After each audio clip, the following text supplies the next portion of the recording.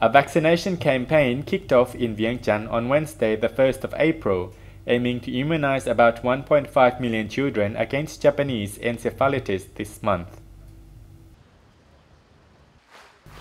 Deputy Prime Minister in charge of Social and Cultural Affairs and Minister of Education and Sports, Dr. Phankham Viphavanh, senior government officials and representatives of international organizations attended the launch of the vaccination drive at the National Culture Hall.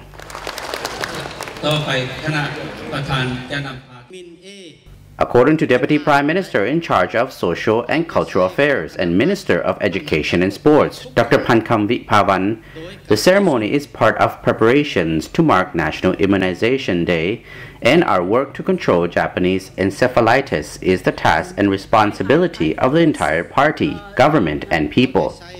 He said we hope to reach 95% of the target group in every village and district in 10 mainly central and southern provinces, as well as Vientiane.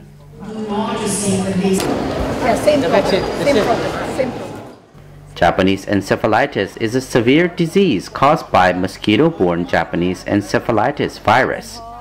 It was first discovered in Laos by Japanese scientists in the 1950s. The virus is carried by mosquitoes which transmit it from domestic and wild pigs and wild birds to humans. The disease is most prevalent in Southeast Asia and causes about 15,000 deaths every year, with 30,000 to 50,000 cases reported in 2005. Laos has demonstrated to the global community how establishing Japanese encephalitis surveillance helps to better understand the burden and geographic extent of the disease, which could be used for planning effective control measures in the country. Of mother and child health. Esteemed Governor of Vientiane, Dr. Fleschel said. The UNICEF representative congratulated the government on its strong commitment to children through the organization of the large-scale immunization campaign and its decision to introduce the vaccine into the routine immunization program.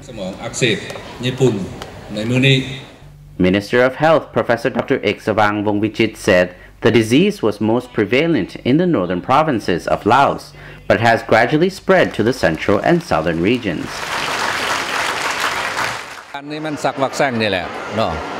The disease was especially dangerous for children under the age of 15. Some 30% of infected people died and 70% survived, but often suffered brain damage or disability in other parts of their body.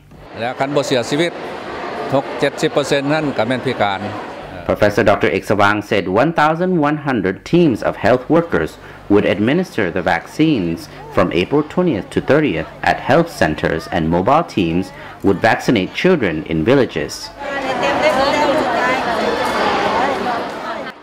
He said Ministry of Health had partnered with the Ministry of Education and Sports and other sectors to vaccinate 564,000 people in the 8 northern provinces in 2013 and 2014, and the disease had almost disappeared in that area. The immunization campaign has received vaccines and financial support from the Vaccine Alliance, or Gavi.